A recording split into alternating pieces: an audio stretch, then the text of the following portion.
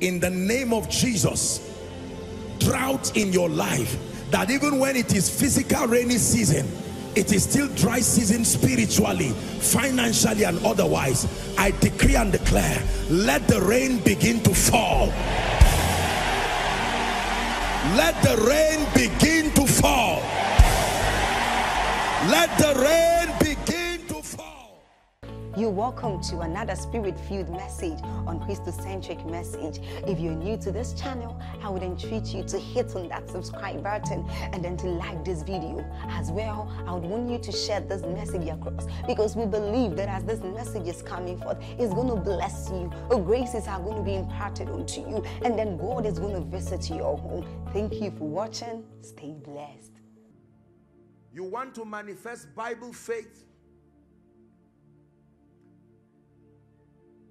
It is predicated on two attributes of God. Very quickly, attribute number one is called his integrity. Bible faith is hinged on two attributes of God. Number one, his integrity. The word integrity comes from the expression or the word integer, sameness, consistency. Numbers chapter 23 and verse 29. Numbers 23 and 29.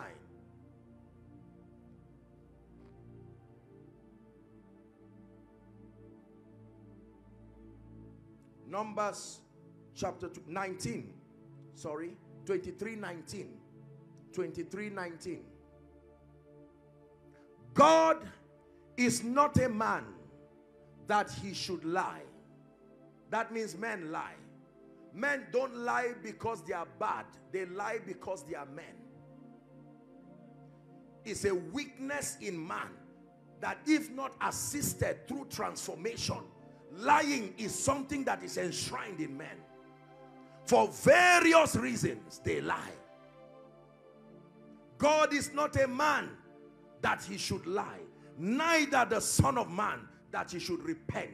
That means he does not make mistakes. Had he said, and shall he not do it? Had he spoken, and shall he not make it good? Do you know what this means? That every time God speaks, he submits to what he says. When God speaks, even him is bound by what he has said. In ancient times, kings were bound by their words. If they spoke foolishly, they would have to pay the price of stamping a foolish statement or speaking foolishly. Remember, in the Bible, there were kings who even were willing to give half of their kingdom for silly reasons. It was lack of wisdom in a king that removed the head of a prophet called John the Baptist. For the dance of a young girl, he was willing to give even half of his kingdom without counsel. And he could not reverse it again. And John died. That's how powerful the word of a king is. Everybody say integrity. Can I tell you this? There are men who are sincere, but they do not have integrity. Not because they are bad. It takes a lot of factors to have integrity. I can tell you, I will meet you by 6 and my car spoils. Regardless the excuse, with respect to that appointment, I did not show integrity. Correct? Now that does not mean I am bad or evil. I was incapacitated. Factors happen beyond my control. But the Bible says when God speaks, he has examined all the factors. There is no such thing as speaking and later he says, oh, I didn't know you are from Plateau State for me to have made such a statement that I will lift you. I didn't know your situation was peculiar. I didn't know that there would be a pandemic. God is not a man.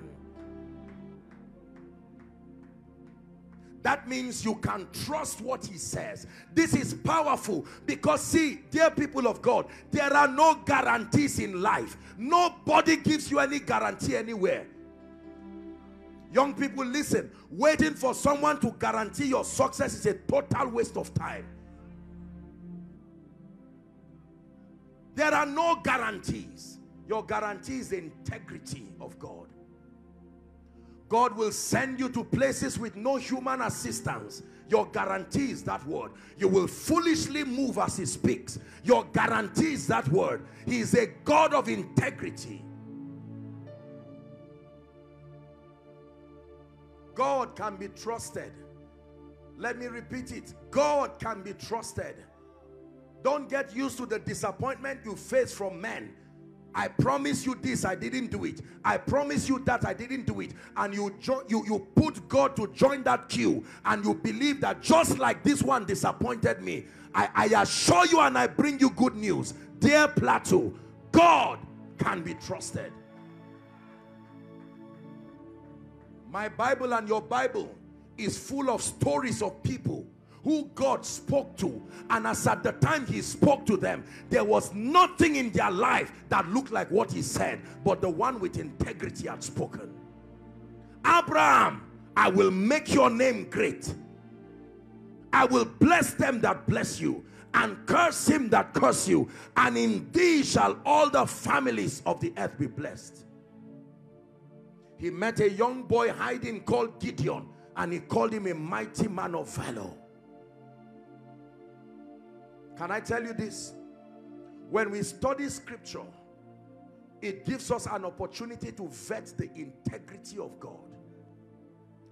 God is not afraid to allow you probe his integrity.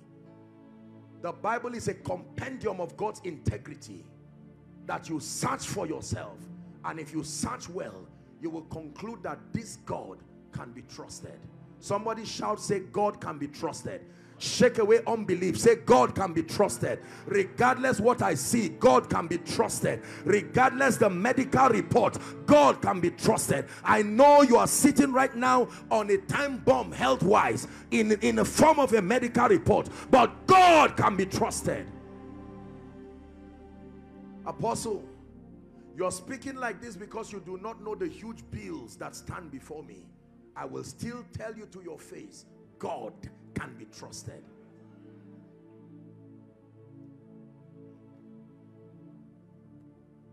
Is someone learning tonight? There are probably men of God here, respectfully speaking. You are saying, oh, the reason I'm not succeeding in ministry is because I'm in Jos, or because I'm not from the Plateau by tribe or whatever. Believe me, those things may be very sincere consolations, but that's not the reason. God can be trusted. Ask the man Daniel. He reigned through the dispensation of 3 to 4 kings. What is on you is what determines what is around you. You can create through your faith a system of exemption. Are we together?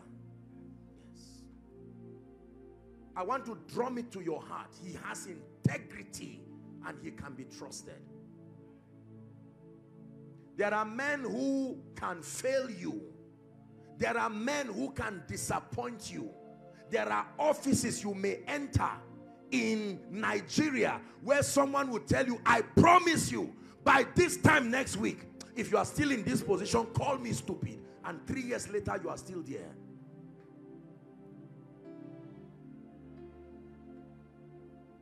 God can be trusted. Someone turned that into a prayer in 1 minute. God can be trusted. His integrity. Go ahead and pray. Please pray. God can be trusted. Shake away unbelief. Lord, I believe what you told me about my children. I believe what you told me about my health. You told me death will not take me just like that. I believe you, regardless the symptoms in my body. I believe you told me you will prosper me upon the plateau, that my life will be an expression of your glory. You told me you will help me even politically. You told me you will help my children, that none of them will be lost. As it is now, right now, it looks like all my children are going haywire. But in the name of Jesus, I trust you.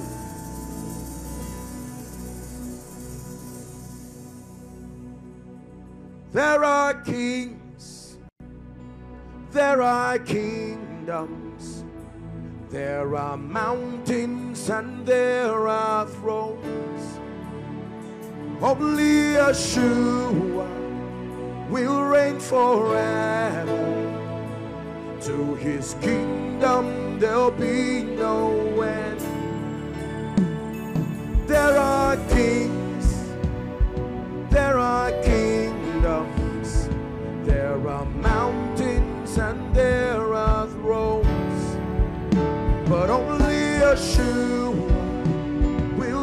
forever. To his kingdom there'll be no end. Listen, there are names, there are offices, and even in that regard they are powerful. For instance, the president of any nation is powerful. Even as men, they can change your life with one signature. I've had the honor of meeting men of tremendous influence, and in one moment, when they rub off their credibility on you, it can literally alter the seasons of your life. If men can do that, ladies and gentlemen, I present to you the monarch of the universe. The one who is not threatened by the pride of man. They can say, where is your God? And he's still seated on the throne. If he vows a vow concerning your life, then let God be true and all men liars. Let God be true and all systems liars. Your assignment is to believe in that God. Please sit down. Only Yeshua will reign forever. Can I tell you? Can I tell you?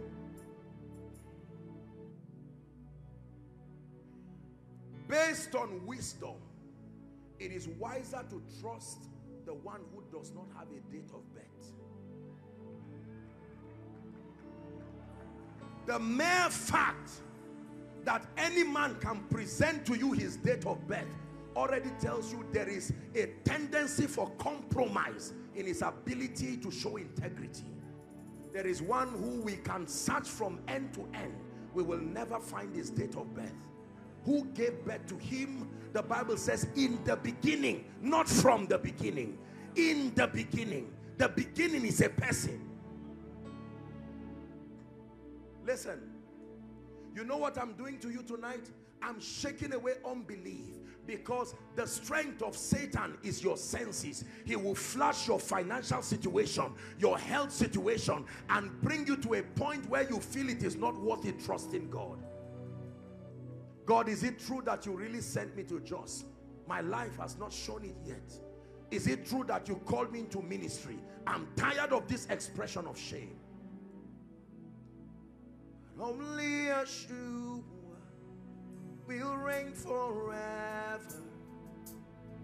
To his kingdom there'll be no end. Listen, I say this with all humility and to the glory of the name of the Lord. It was in one room the Spirit of God began to show me the visions of the things that he's doing through my life today. From that one room, he said, I will take you to the nations. I will take you before kings. I believed him. Stupid enough to believe him. Childish enough to believe him. With no human connection, I believed. God be true. How will it happen? Don't be like Mary. How shall these things be, seeing that I know not a man? Every time you are afraid, remember the person talking. Every time you are afraid, remember the person talking.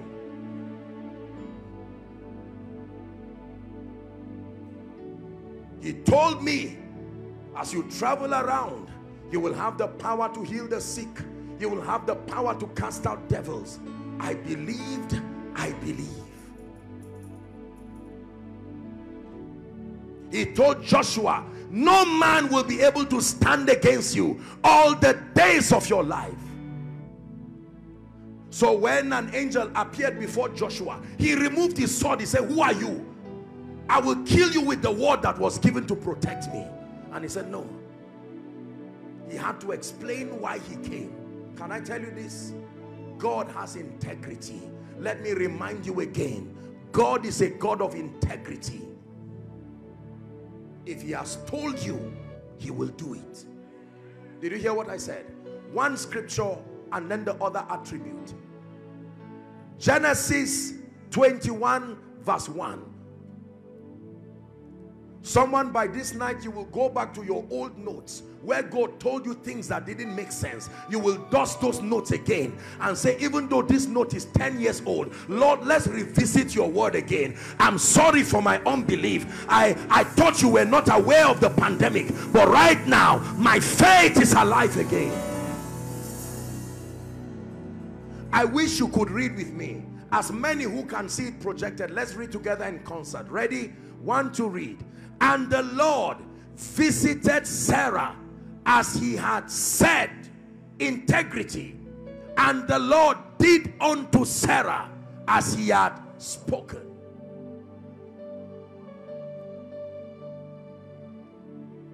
Listen, every man you see in ministry, in business, in government, in academics, any man doing anything uncommon today, I can tell you, probe them, and if they are sincere, they will tell you there was no guarantee whatsoever.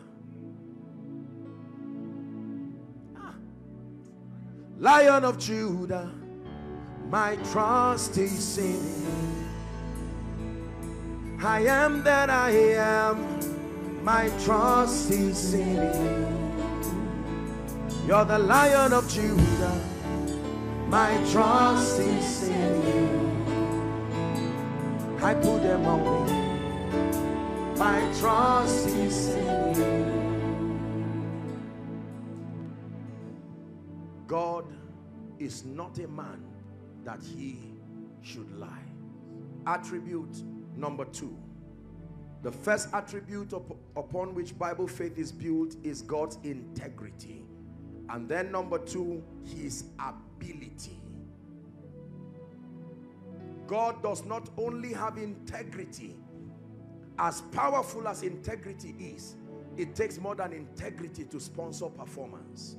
Performance is expensive. It takes a union of integrity and ability. There are people who want to do it, but they are limited.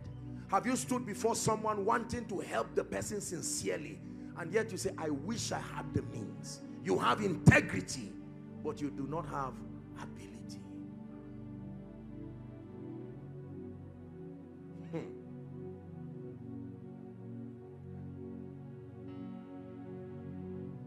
Second Chronicles chapter 20 from verse 6 and 7. We are probing the ability of God. Is God that powerful for me to risk my life and destiny trusting and obeying him?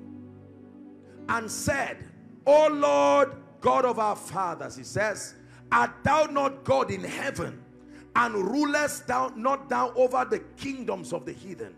And in thy hand is there not power and might, so that none is able to withstand thee? Verse 7. Art thou not God who didst drive the inhabitants of this land before thy people Israel, and gavest it to the seed of Abraham thy friend forever? He's showing you a display of the power of God. God has ability. He is all powerful. Jeremiah chapter 32 and verse 17. Let's hurry up. Jeremiah 32 and verse 17. It says, our Lord God, behold, thou hast made the heavens. Who made it? Who made it? What is it about your life he cannot make? When God says, I will make you believe him, vet what he made before you. He made the heavens and he made the earth by thy great power, so he can make my destiny. If he made the heavens and the earth and stretched out arm, and there is nothing too hard for you to do. In Ephesians chapter 3 and verse 20, Paul, teaching the church in Ephesus, says, now unto him who is able to do. Someone shout, able to do. One more time, say able to do. There are men who are willing to do integrity, but they are not able to do. They are willing to give you a job, but they are not able. They are willing to see you healthy, but they are not able. They are willing to help you, but they are not able. It takes integrity and ability. Now unto him who is able to do exceeding abundantly above all we ask or think, according to the power. Every man does according to the power that works with him. Now watch this. If you ask me to lift this speaker, I can do my best. I want to lift it, but my strength is limited. Is that true? There are many of you who want to do great things. Apostle, I want to build. Apostle, I want a great future for my children. Apostle, I want to be a man of God who serves the purposes of God in truth. But it takes more than desire. God is able. He has ability. Listen, when you combine integrity and ability, there is no hindrance to performance. Integrity and ability. Integrity and ability. There are people who have ability, but they don't have integrity. They have the power from a human standpoint to help you, but they do not have that sense of integrity to help you. There are others who have integrity, many so, but do not have ability. But this God has both integrity and ability. These are the pillars upon which Bible faith rests. The integrity of God and the ability of God. When I sent thee, lackest thou anything? Because I can back you up. Hallelujah.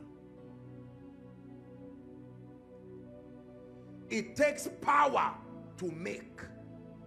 It takes power to lift. It takes power to subdue principalities and the yokes of darkness. It takes power to advance more than a good intention. Please hear me. Believers, I came with a message tonight. If it is the glory of God that you want to see manifest in your life, it will take more than desire and wishing. You will have to learn the law of faith, even obedience.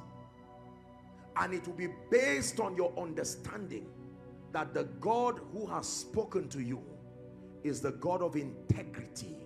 The God who has spoken to you is the God of ability. This God can make a fish to carry a coin if it means it doing that for you to excel. This God can make a donkey an animal to speak without learning. This God can make anything at all happen. He can make the rod to bud without a root. I submit to you that I have come to see in my own life and to believe in the power and the ability of God. It takes an unwise person to doubt the ability of this mighty God. I have seen God enthrone kings out of nothing.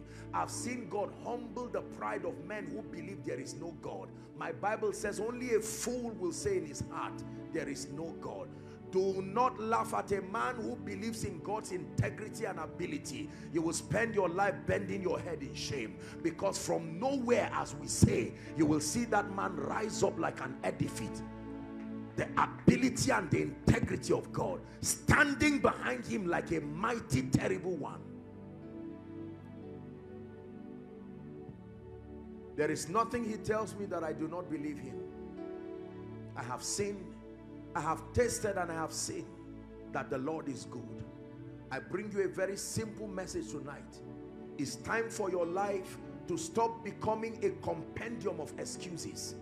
It's time for your life and your destiny to begin to be an effulgence of the grace of God. It's time for your life to become a preacher, your results to be an evangelist, that people can sit down and say, Lord, I am sorry, just by looking at you. There's something about the glory of God being expressed through your life that can literally stop someone from going to herbalists to get power, because it says it's unnecessary. I have seen an example of the power of God in a man. I have seen an example of the wisdom of God in a man. Can I tell you this? If we do not allow our lives to display the power of God, a generation will come that will forget God. You see the things happening right now. Many young people do not believe that God prospers with dignity, and we can sit down and be laughing at them until we have a whole generation that is swept in witchcraft because of the need, the economic need of the time. Can I tell you this? Enough of too much talking. There must be a display of what God can do. Can I tell you, your gospel is powerful when your result is standing by you. In Acts chapter 4, when the council called Peter and the others for healing the man at Gate Beautiful, the Bible says when they wanted to accuse him, but the man he had healed was standing with him. It was an evidence too notable for contention. There's too much proposition of what God can do. My God can heal. The Lion of the tribe of Judah, we say. The Rock of Ages, we say. And everybody just keeps staring at us because nothing in our life captures that reality. I cried unto God and I said, Lord, if you're sending me as a man of God, I cry that you do not send me with a message alone. It is risky. It is risky to take on this journey with only a message. You need a message and a token of truthfulness called your evidence. You are a true witness when you have a message and the evidence. Ask those who are in the legal practice here. When a judge calls for a witness, your witness is rubbish until you can bring an evidence. An evidence is a token of truthfulness. I was not there when he died. I was not there when he walked upon the earth, but the Spirit who was there lives in me, and now he walks through me to prove that what he said was not a lie. Is someone learning? I made up my mind that for the name of Jesus, for my own personal benefit, and for the people that he's helped me inspire, I will ensure that my life becomes an unending display of the glory of God. There are thrones, there are kingdoms, there are mountains and there are thrones, but only Yeshua will reign forever. To his kingdom there'll be no end. Listen, in this crusade ground, there are people who are sick. In this crusade ground, there are people who have been oppressed. You didn't just come to see a man. Some of you came because you believed that perhaps this man that God will use may carry something that will not just whet my appetite and waste my time. That's why you came. Can you imagine how evil it is for people to leave their homes from 10 a.m. in the morning and to come and sit down here, and then we preach about a God who is powerful. We say he can heal. We say he can deliver. Then we round up the service and share the grace. What a God. Why should I follow such a God?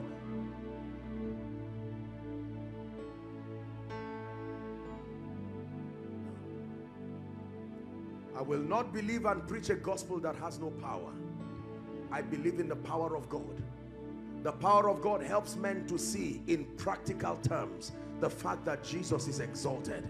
Exalted Lord and exalted Christ. I know that we have a few minutes left, but let me assure you by the God of heaven that God will not allow you go back the same way you came. In one moment, in the twinkling of an eye, your life just changes like night and day. You will look at your former self and wonder, is this how God can change men? Listen, can I tell you how evangelism was done in the Bible? It was not just done by encouraging men to go and preach. It was done because of such display of results. There was such testimony. The recipients of the results were too grateful to keep quiet. Even when they pleaded with them to keep quiet, they couldn't keep quiet. How do you keep quiet over a legion of demons coming out of a man? How do you keep quiet over a woman with 5 husbands and now met the Savior? Our evangelism is dull and barren because there are no results to back it. It just becomes an annoying episode of arguments.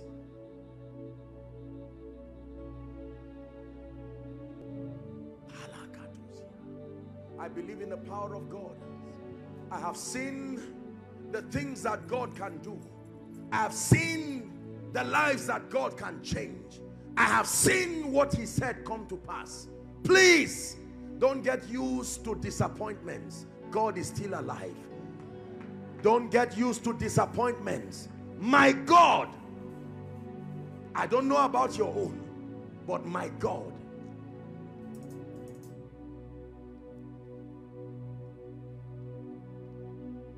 When we pray, he hears and he answers. When we cry unto him, he can arise. This God can give men testimonies. Please look at me. In one moment, I assure you by the God of heaven, he can turn your life around.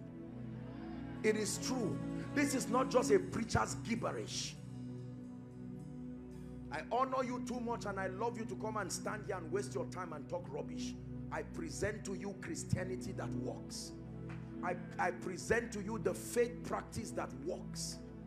What man says, none of your business. What did he say? Even Satan is looking for what he said, because he needs what he said to destroy you. What did God say? I know what he has said. I know what he has said concerning me. I know what he has said concerning you, that your seed will be mighty. Mama, I know what he said concerning you, that the fullness of your days you will fulfill. I know what he said concerning you, that he's still the God that heals. Apostle, you've not seen my medical report. I know and I understand. But let me tell you, there is a name. There is a name. There is a name. Listen, this man talking before you is not just speaking nonsense. I have been locked inside a mortuary to pray for the dead. I'm not saying like you close somebody inside a mortuary and you are the only one alive there.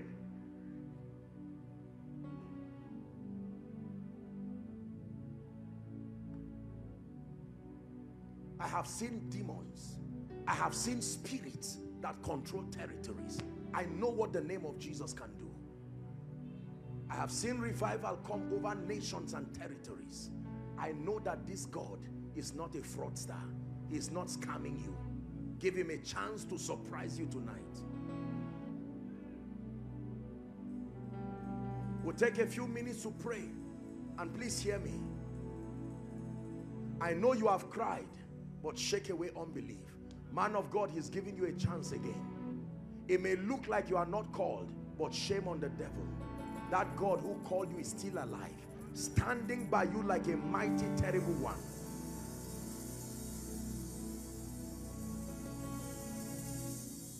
Dearly beloved, I hope you were blessed by this message. Do not keep the video to yourself. Share to as many as you can to help them bless. Check our homepage for more of our messages. Subscribe to the channel, comment on it, like it. See you on our next video. Bye. Pray, pray, pray for your destiny. Salaskade bashkana kata branda katekatos. Kete branda kata pakotos koto brekateka lekata. The phase of development, Lord, grant me the discipline